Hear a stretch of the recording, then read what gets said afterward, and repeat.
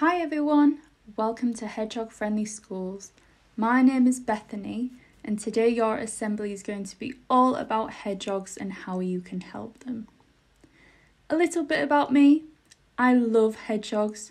Hedgehogs are my favourite animal. This hedgehog I'm holding is called Holly. Holly was found alone as a tiny baby hedgehog in the middle of December, in the middle of winter, and I helped her get bigger so that she could go back into the wild. I hope that after this assembly, you will love hedgehogs as much as I do. So in your head, what do you know about hedgehogs? I'll give you a few seconds to have a think.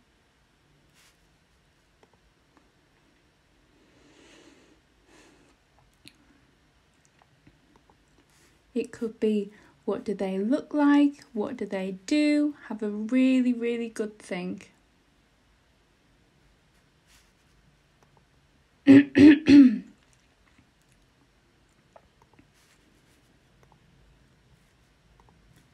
So if you thought of any of these, then give yourself a pat on the back.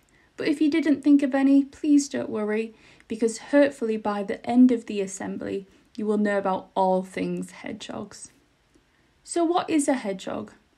This animal in the circle is a wild hedgehog that we find in our gardens and our parks, woodlands and countryside.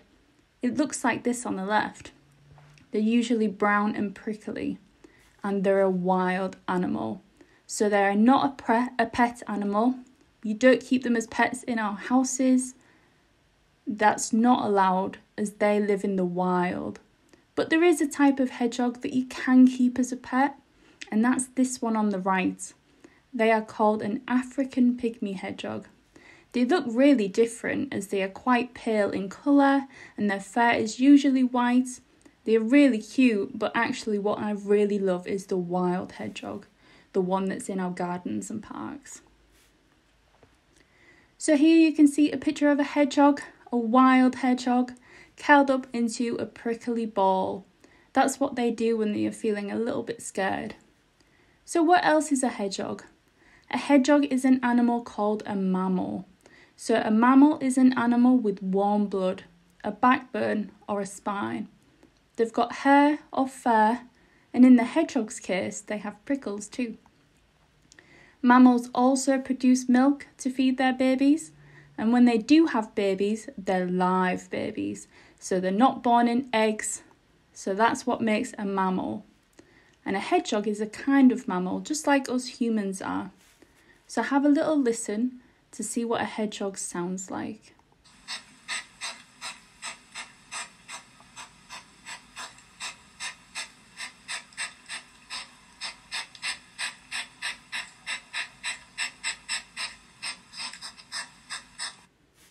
Hopefully you can hear that. They're really great, and sometimes you will hear them at night huffing and puffing in your garden. They sound like a little steam train. Oh, there we go again. So what does a hedgehog look like? They are really great. They've got long noses, which are used to sniff around. They curl into a ball when they are feeling scared. They've actually got spikes on their backs, but their belly is furry, which is very sweet. The face and their legs are also furry. And the hedgehog's babies look like this. The babies are called hoglets and they're born really tiny. They're completely blind and they are pink, so they look much different to the adult hedgehog, the bigger hedgehog. They do have a little tail at the back of their body as well, as you can see in the photograph there. So they are very cute looking animals, but actually they are really quite great because they have this fabulous prickly defence on their backs. And that prickly defence is from things that might want to eat them, things like predators such as dogs, foxes, and maybe even badgers. Here's a little video of what a hedgehog looks like when they are eating and drinking.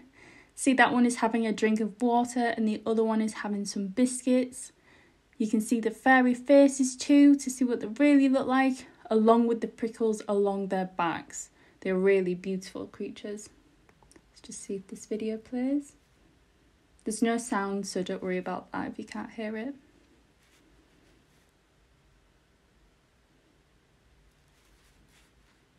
Sweet, aren't they? So we just saw a video of how a hedgehog look, but what do they behave like? Some of you may know this, but when it gets really cold and there's not a lot of food around, hedgehogs do something quite interesting, and it's called hibernation. So when it gets very cold, hedgehogs build themselves a nest of leaves underneath a hedge or a log pile, and they curl up into a tight spiky ball and sleep through the winter months, because otherwise they wouldn't be able to survive if they didn't have that long sleep. So remember that word, hibernation. Now, hedgehogs can be quite grumpy as well, so have a little look at this video because it shows just how grumpy hedgehogs are.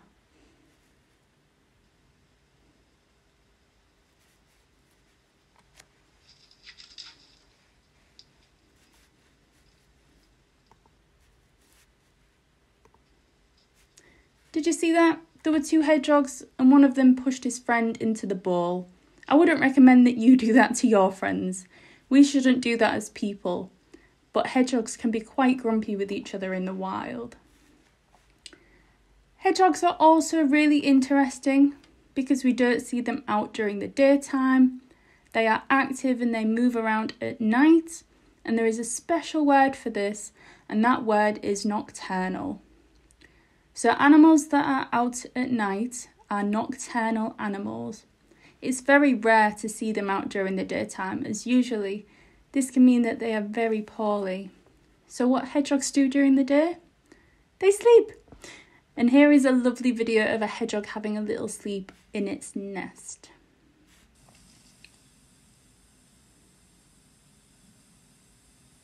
So right now, while we're at school, work and living our lives during the daytime, all hedgehogs should be tucked up and asleep in their nests. And more often than not, they don't wake up until we go to bed. So it's the opposite of how we live, which I think is really interesting. And it's nice to be able to see one having a little sleep, tucked up in its bed or in its hedgehog house. And I just wanted to talk about that for a second and where hedgehogs live. So we live in houses, apartments or flats, don't we? Something that looks a little bit like this. And what we do in those houses is we live in them. We sleep in them, we eat in them, we play in them, we do our homework in them, all of those kinds of things.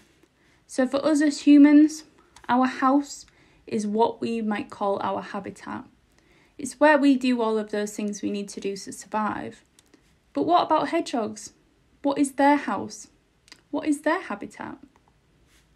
Well, actually, a hedgehog's favourite habitats are things like woodlands, hedges, and the countryside. We also find them in our gardens as well, so in our gardens at home or at school. So we'll find them in places like this, flower beds, long grass, lovely leaf piles, fabulous log piles. All of these are really great places for hedgehogs to live, and they are really good habitats. Now, we can even help hedgehogs by giving them little houses. They look like these. You can build them or buy them, and hedgehogs will sleep in them. In fact, we just saw a video of one asleep in one of these little hedgehog houses. So we can help by giving them some places to sleep. So we've just learned about where they live, but what do they eat? Now, you might find this a little bit gross. I don't find it gross. I find it really interesting. Although it's not what we would like to eat, hedgehogs eat mostly bugs. So they eat insects and creepy crawlies, things like beetles, earthworms, caterpillars, and sometimes slugs. We wouldn't want to eat those things, but hedgehogs love them.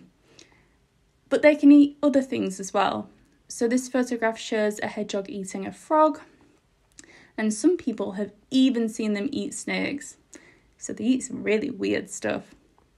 Hedgehogs are actually a kind of animal that eats living animals and plants as well. There is a special word for this, and that word is omnivore. So a hedgehog is an omnivore, and they eat lots of different things. They also eat pet food, mainly cat food, but they will eat dog food too. They love it. We saw a video of one eating some kitten biscuits earlier, and here is a photo of one eating some wet cat food. They really love pet food, and it's so good for them too. But something that is not good for hedgehogs is milk and bread. We should never, ever give hedgehogs milk or bread, because those two things can make hedgehogs really, really poorly. So please don't give any of your visiting hedgehogs anything with milk or bread in. So we know where hedgehogs need to live, we know what they need to eat, but what else do hedgehogs need to survive? Well, they need water, just like we need water. They need to be able to go and have a drink. If we are thirsty, we can go and make ourselves a drink of water, but hedgehogs can't do that, can they? They need to drink water that is outside for them. So we need to leave shallow bowls of water in places where they can get to them so they can go and have a drink. They also need to have little entry holes into our gardens. We call these hedgehog holes. You can see the sort of hedgehog-shaped hole in the bottom of the fence there on the left. Hedgehogs really need those little places to get into our gardens. So it might be a gap under your gate, or a hole that you might have made at the bottom of your fence with an adult present. And if you can make enough of these on your street, then you can get what's called a hedgehog highway. A bit like a long network of hedgehog holes, or like a lot of streets but for hedgehogs that allow them to move through our gardens. So those are a couple of things that hedgehogs need to survive. But how do we know that they are nearby? So if you're wondering whether a hedgehog has come to visit the school or your garden, you can look out for some of these clues. You can look out for lost spines or spikes. You can look out for their droppings or poos. I know they're super gross, aren't they? You can look for their footprints, and actually we have a really fun activity for you and your teachers based on hedgehog tunnels, and you can maybe get some hedgehog footprints in your school.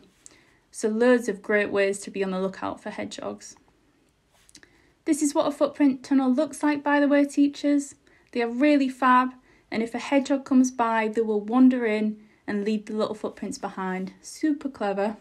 Hopefully this will play for you. No, it doesn't. That's unfortunate. It comes through the middle of that tunnel and walk out the other end. Where the bait is in the middle, that's what they'll go for. The reason why we care about hedgehogs is because they are very, very important. And we love them, and they are very cute. But they are now at risk of extinction. Hedgehog numbers are going down very quickly. And what that means is that they are now at risk of becoming extinct. The dinosaurs went extinct, didn't they? That means that there are none left. They've gone forever. I would hate to see a day where hedgehogs have gone and there are none left and we can't get them back. And that is what they're at risk of at the moment. So we're very, very worried about hedgehogs and we need to do something about it. And these are the reasons why we need to help them. Hedgehogs get hurt on the roads, they get trapped in litter, they get poisoned, they get trapped in bonfires, but most importantly, their habitats are being destroyed. So all of these threats and problems are really the cause of hedgehogs heading towards extinction. So that's really, really sad and worrying, isn't it? That hedgehogs could be gone forever. But don't think there's nothing you can do, because there are so many things that you can do.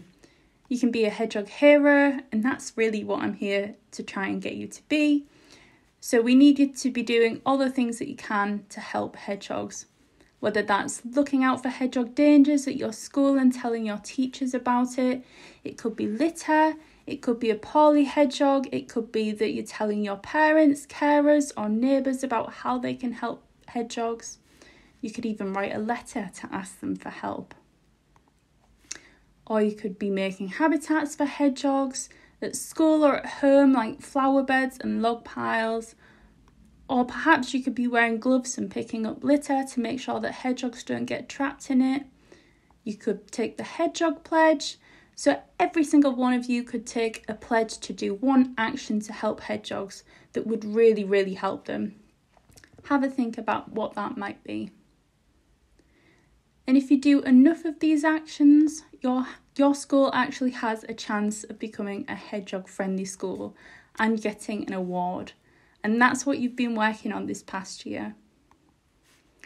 So you can be a Hedgehog Hero at school, but you can also be a Hedgehog Hero at home. Now remember, hedgehogs need our help. We don't want them to go extinct. We've got to give them all the help we can. And that might be by making log piles or hedgehog houses, keeping an eye out for poorly hedgehogs that are out during the day. Might be by making a hedgehog hole or giving them some water to drink from. And really just being kind to animals in general is so important. Hedgehogs and other wildlife really need our help, and we have to be that help for these animals. So I hope that you have learnt that hedgehogs really deserve our help and that I've convinced you to become Hedgehog Heroes. So after this assembly, we're going to send your teachers some fun activities, perhaps for you to do before the end of the day, if there is time, or maybe even later in the week. We've got some great colouring in, we've got a hedgehog fact file, a word search, a letter home template, so loads of really great activities to follow up on. Thank you so very much for listening, and I hope that I've convinced you that hedgehogs really need our help. And for all of you to become Hedgehog Heroes, I think that all of you are a fabulous addition to our Hedgehog Friendly Schools campaign, and we look forward to seeing all of your work towards your award and doing your bit for hedgehogs. Thank you so much for listening, and thank you for coming.